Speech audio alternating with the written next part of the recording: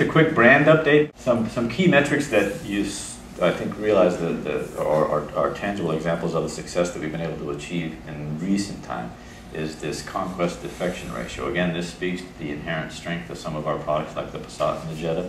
Another key metric here is the brand loyalty, and I think that's quite a significant improvement since 2007.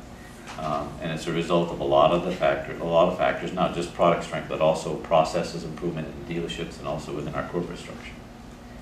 Now, I want to share some marketing with you. Go ahead, sorry.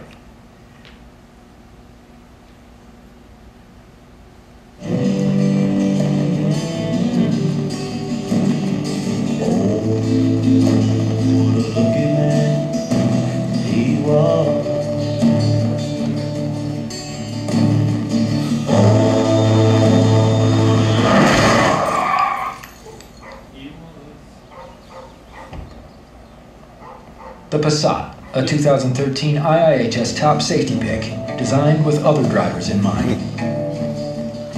I mean, there's a bit of an emotional ad, I guess, but Volkswagen, I think, as a brand, has always been known as one that's pretty clever in terms of its marketing approach.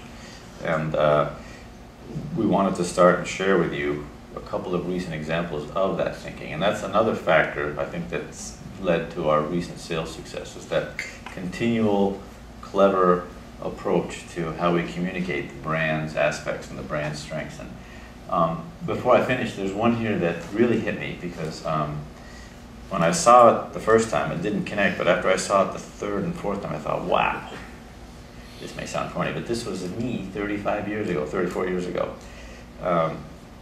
when I was married. I had a beautiful red Sirocco. Beautiful. And I had spent a day detailing it, getting ready for my honeymoon trip. And I thought I had an agreement with my brother. But this is what turned out. You ruined everything! Dude, I trusted you.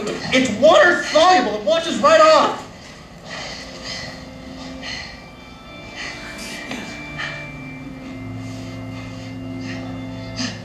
But the story doesn't end there.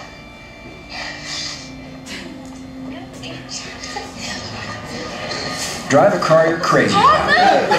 The Volkswagen Jetta. That's the power of German engineering. I kid you not, that was me 34 years ago. Almost to a T. Kind of embarrassing, I guess, but okay. You mature with age.